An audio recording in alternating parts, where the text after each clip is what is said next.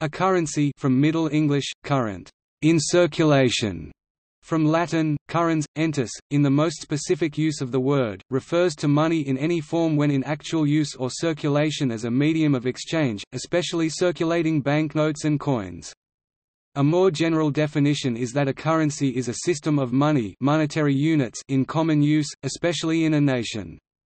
Under this definition, US dollars, British pounds, Australian dollars, European euros and Russian ruble are examples of currency.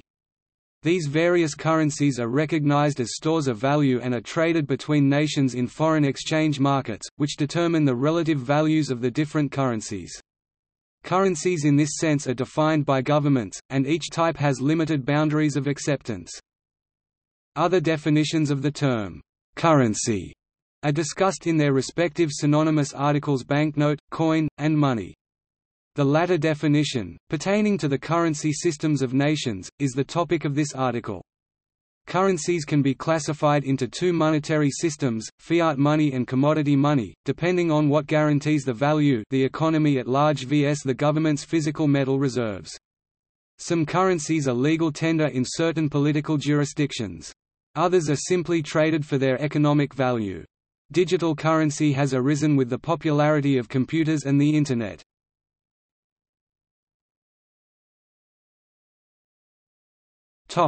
History.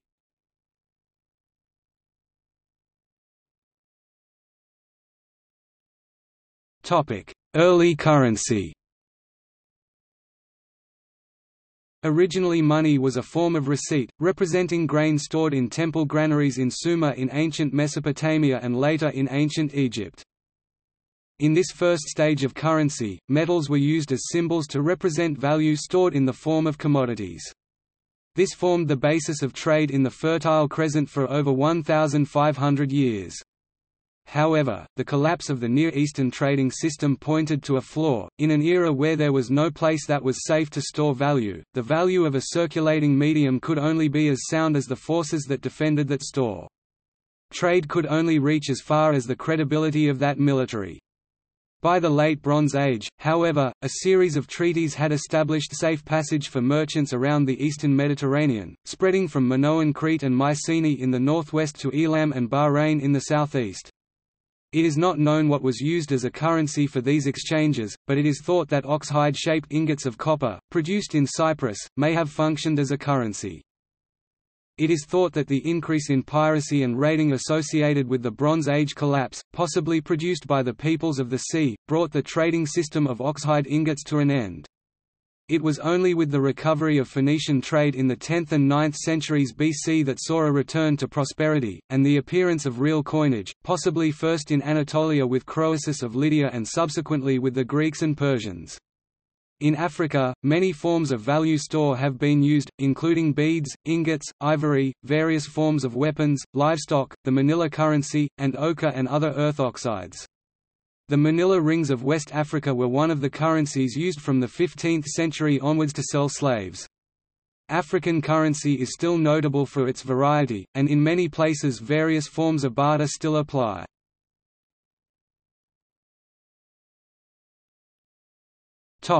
Coinage. These factors led to the metal itself being the store of value, first silver, then both silver and gold, and at one point also bronze. Now we have copper coins and other non-precious metals as coins. Metals were mined, weighed, and stamped into coins. This was to assure the individual taking the coin that he was getting a certain known weight of precious metal. Coins could be counterfeited, but they also created a new unit of account, which helped lead to banking. Archimedes' principle provided the next link. Coins could now be easily tested for their fine weight of metal, and thus the value of a coin could be determined, even if it had been shaved, debased or otherwise tampered with. See numismatics. Most major economies using coinage had several tiers of coins, using a mix of copper, silver and gold. Gold coins were used for large purchases, payment of the military and backing of state activities. They were more often used as measures of account than physical coins. Silver coins were used for mid-sized transactions, and as a unit of account for taxes, dues, contracts and fealty, while coins of copper, silver, or some mixture thereof, see debasement, were used for everyday transactions. This system had been used in ancient India since the time of the Mahajanapadas. The exact ratio in value of the three metals varied greatly in different eras and places. For example, the opening of silver mines in the Harz Mountains of Central Europe made silver relatively less valuable, as did the flood of New World silver after the Spanish conquests. However, the rarity of gold consistently made it more valuable than silver, and likewise silver was consistently worth more than copper.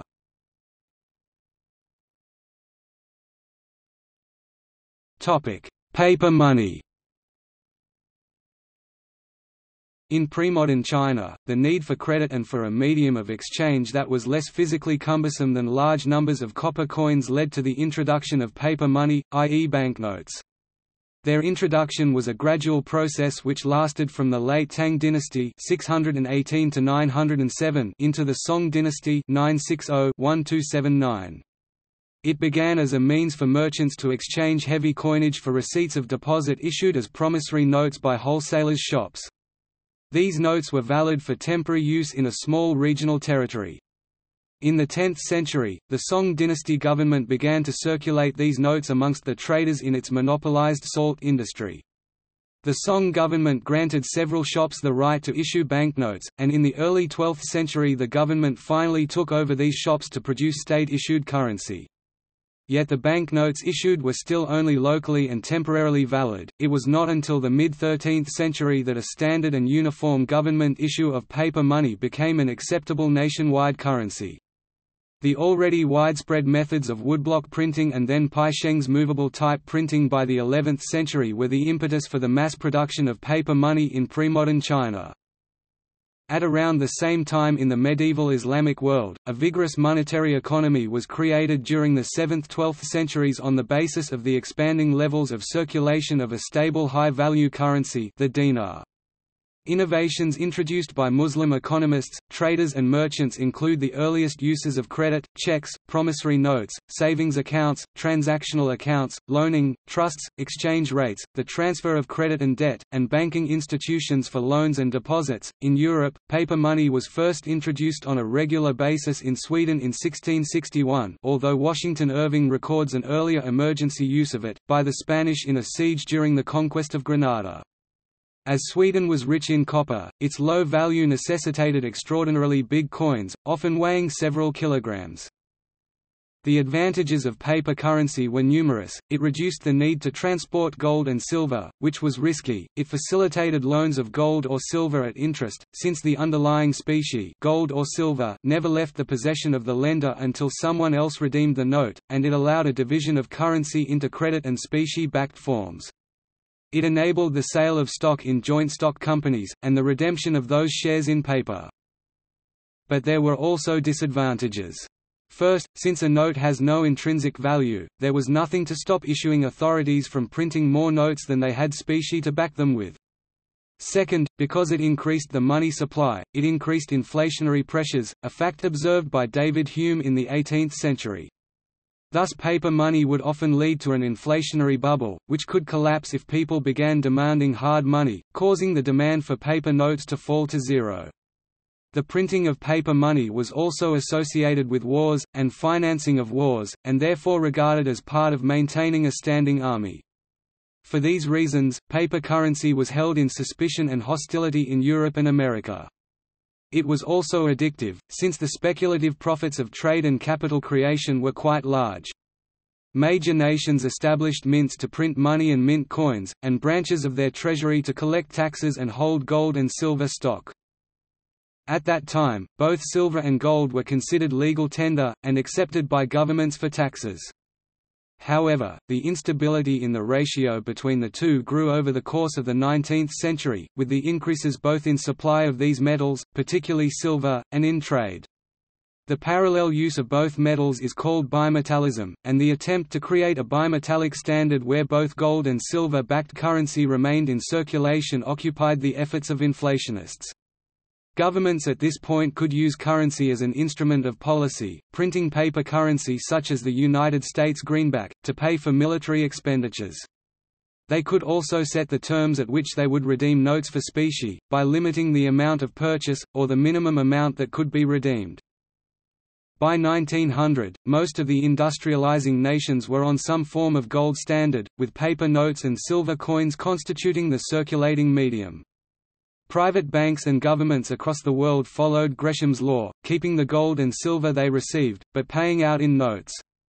This did not happen all around the world at the same time, but occurred sporadically, generally in times of war or financial crisis, beginning in the early part of the 20th century and continuing across the world until the late 20th century, when the regime of floating fiat currencies came into force. One of the last countries to break away from the gold standard was the United States in 1971, an action known as the Nixon shock. No country has an enforceable gold standard or silver standard currency system.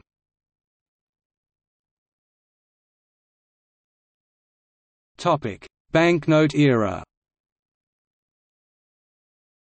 A banknote, more commonly known as a bill in the United States and Canada, is a type of currency, and commonly used as legal tender in many jurisdictions. With coins, banknotes make up the cash form of all money. Banknotes are mostly paper, but Australia's Commonwealth Scientific and Industrial Research Organisation developed the world's first polymer currency in the 1980s that went into circulation on the nation's bicentenary in 1988. Now used in some 22 countries, over 40 if counting commemorative issues, polymer currency dramatically improves the lifespan of banknotes and prevents counterfeiting.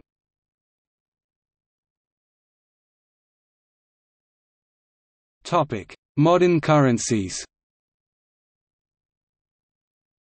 Currency use is based on the concept of lex monetae, that a sovereign state decides which currency it shall use.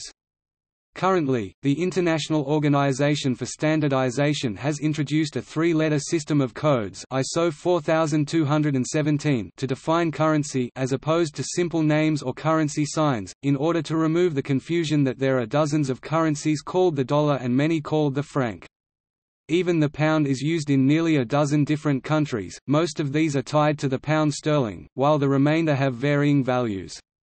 In general, the three-letter code uses the ISO 3166-1 country code for the first two letters and the first letter of the name of the currency, D for dollar, for instance, as the third letter. United States currency, for instance, is globally referred to as USD. The International Monetary Fund uses a variant system when referring to national currencies.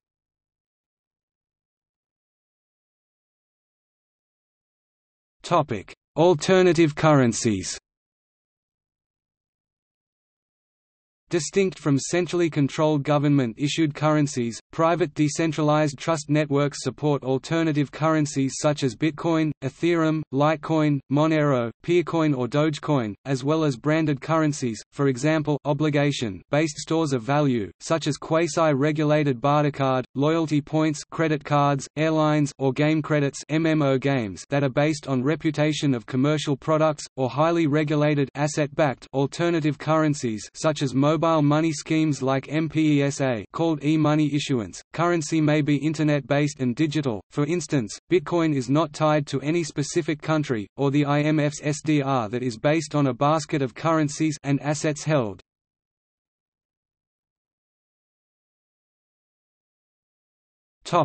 Control and production. In most cases, a central bank has a monopoly right to issue of coins and banknotes fiat money for its own area of circulation, a country or group of countries. It regulates the production of currency by banks credit through monetary policy. An exchange rate is the price at which two currencies can be exchanged against each other. This is used for trade between the two currency zones. Exchange rates can be classified as either floating or fixed. In the former, day-to-day movements in exchange rates are determined by the market, in the latter, governments intervene in the market to buy or sell their currency to balance supply and demand at a static exchange rate. In cases where a country has control of its own currency, that control is exercised either by a central bank or by a Ministry of Finance. The institution that has control of monetary policy is referred to as the monetary authority. Monetary authorities have varying degrees of autonomy from the governments that create them. A monetary authority is created and supported by its sponsoring government, so independence can be reduced by the legislative or executive authority that creates it. Several countries can use the same name for their own separate currencies, for example, dollar in Australia, Canada and the United States. By contrast, several countries can also use the same currency, for example, the euro or the CFA franc, or one country can declare the currency of another country to be legal tender. For example, Panama and El Salvador have declared U.S. currency to be legal tender, and from 1791 to 1857, Spanish silver coins were legal tender in the United States. At various times countries have either re-stamped foreign coins, or used currency board issuing one note of currency for each note of a foreign government held, as Ecuador currently does. Each currency typically has a main currency unit, the dollar, for example, or the euro, and a fractional unit, often defined as 1/100th of the main unit, 100 cents. Topic: $1, 100 centimes. 1 franc, 100 pence equals 1 pound, although units of 1/10 or 1/1000th occasionally also occur. Some currencies do not have any smaller units at all, such as the Icelandic krona. Mauritania and Madagascar are the only remaining countries that do not use the decimal system. Instead, the Mauritanian ugiya is in theory divided into 5 korms, while the Malagasy ariary is theoretically divided into 5 irimbalanya. In these countries, words like dollar or pound were simply names for given weights of gold. Due to inflation, korms and irimbalanya have in practice fallen into disuse. See non-decimal currencies for other historic currencies with non-decimal divisions.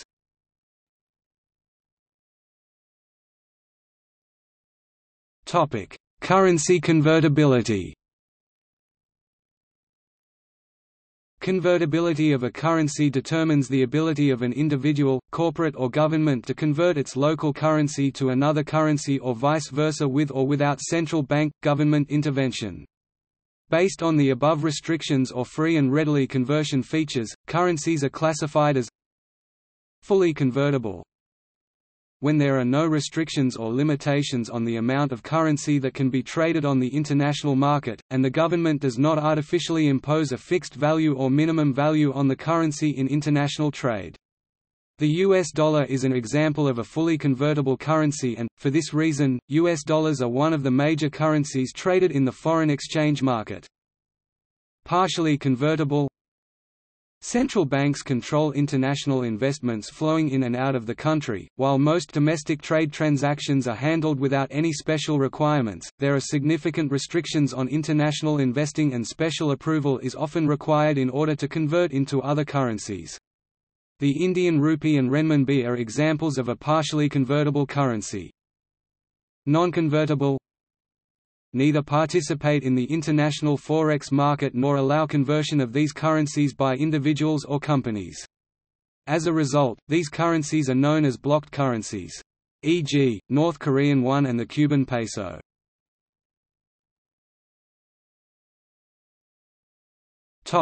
Local currencies. In economics, a local currency is a currency not backed by a national government, and intended to trade only in a small area. Advocates such as Jane Jacobs argue that this enables an economically depressed region to pull itself up, by giving the people living there a medium of exchange that they can use to exchange services and locally produced goods. In a broader sense, this is the original purpose of all money. Opponents of this concept argue that local currency creates a barrier which can interfere with economies of scale and comparative advantage, and that in some cases they can serve as a means of tax evasion. Local currencies can also come into being when there is economic turmoil involving the national currency. An example of this is the Argentinian economic crisis of 2002, in which IOUs issued by local governments quickly took on some of the characteristics of local currencies. One of the best examples of a local currency is the original Let's currency, founded on Vancouver Island in the early 1980s. In 1982, the Canadian Central Bank's lending rates ran up to 14%, which drove chartered bank lending rates as high as 19%. The resulting currency and credit scarcity left island residents with few options other than to create a local currency.